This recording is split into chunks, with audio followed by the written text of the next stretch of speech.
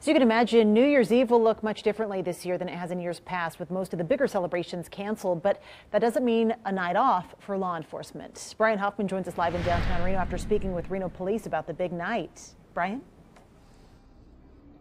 Yeah, Kristen, while the new year might not go off with the bang of fireworks that we're all used to, it will go off with several smaller celebrations around town, most likely.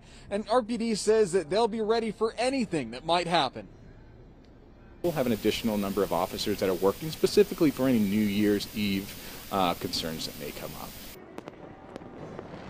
Now, with the row canceling the New Year's Eve firework display, things should look pretty quiet in the downtown area. But Officer Warren says that patrols will be ready to assist in any house parties that may occur. Another big thing law enforcement will be looking out for is illegal fireworks, as they're not allowed in Washoe County. Of course, the favorite way to bring in the new year tends to be with alcohol. RPD will especially be on the lookout for drunk drivers. We are still urging and really making sure the community knows that DUIs, especially on New Year's Eve, those are 100% preventable. You know, you don't have to get behind the wheel of a car when you're impaired.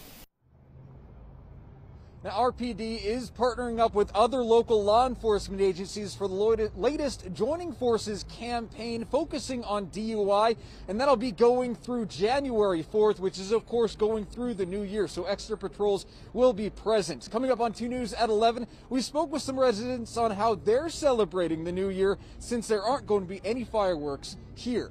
Covering the story live in downtown Reno, Brian Hoffman, 2 News.